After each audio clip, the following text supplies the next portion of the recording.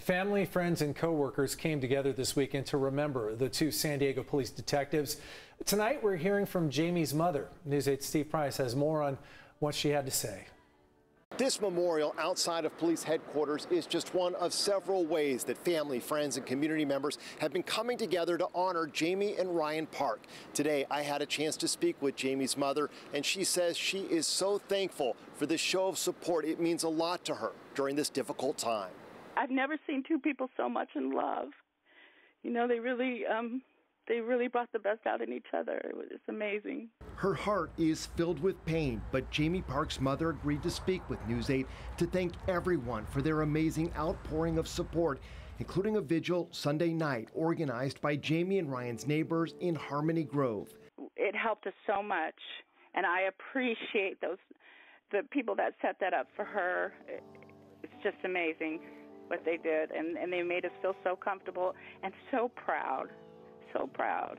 The wrong-way driver caught on video just moments before she collided with Jamie and Ryan's car. Watch again in slow motion. She's heading northbound in the southbound lanes on the I-5 in San Ysidro. Investigators believe she was speeding, giving the detectives no time to avoid the head-on collision.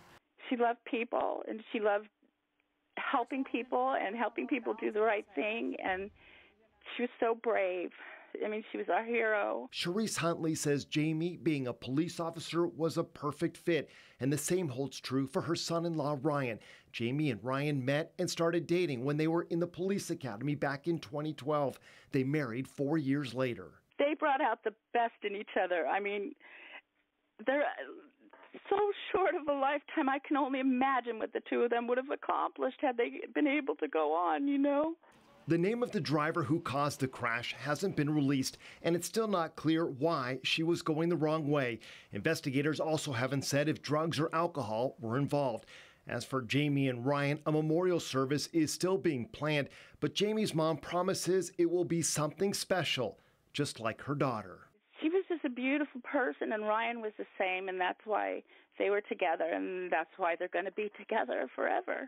In downtown, Steve Price, News 8.